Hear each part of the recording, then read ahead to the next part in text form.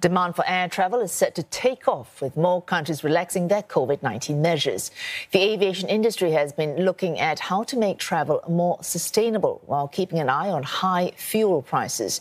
The International Air Transport Association says more than 45 airlines the world over are now looking at sustainable aviation fuel. Singapore Airlines is among them. It will start a one-year trial with sustainable jet fuel from the third quarter of this year. To understand more, Professor Guido Gianasso joins us live. He's a professor of leadership at HEC Paris and also a former executive committee member of the International Air Transport Association. Welcome, Professor. Now, sustainable aviation fuel.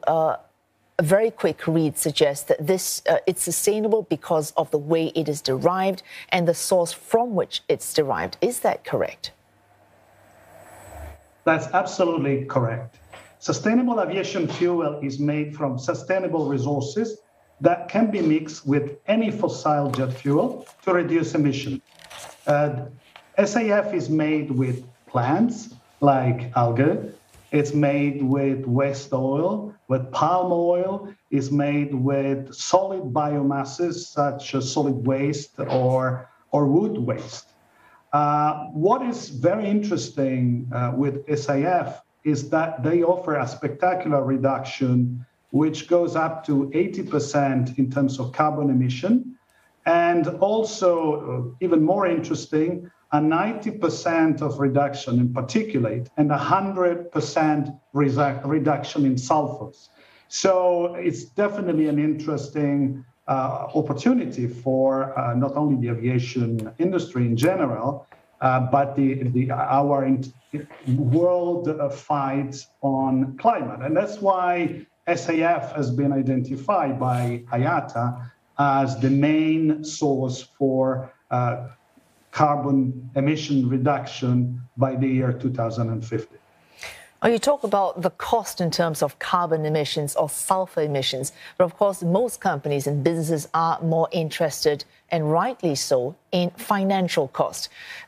Is this an expensive alternative to use SAF instead of, say, traditional fossil fuels?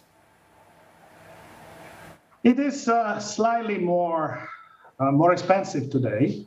Just to give you a sense, the production cost for traditional fossil jet fuel are about 60 cents per liter, while SAF costs in between 70 cents and $1.60, which make this solution viable only, or let's say break even, only if the price of fuel is above $120. However, the production technologies are being rapidly improved, and with demand, the cost per liter is definitely going to go down with time. So it's a very promising route towards carbon emission. Oh, so for anyone who wants to argue, why not spend the money and buy carbon credits instead? What would your answer be? Yeah, the answer is not about either or. It's actually about both. Both are good solutions to achieve the target. The target is very, very important. Just to give you another example, the per capita carbon footprint for an economy class ticket, London, United States, Los Angeles, is about 1 ton of CO2. Now, we expect by the year 2050, the number of travelers doubling from 4 billion to 8 billion passengers. So this creates a very high sense of urgency. We need to intervene. We need to do something. We need to use every possible solution to reduce carbon emission. So both the options are good. However, in terms of scale, in terms of volumes, SAF is definitely more interesting than any other option. And again, that's why IATA has identified it as the main source for carbon emissions. 65% of reduction on carbon emission by 2050 has to come from SAF.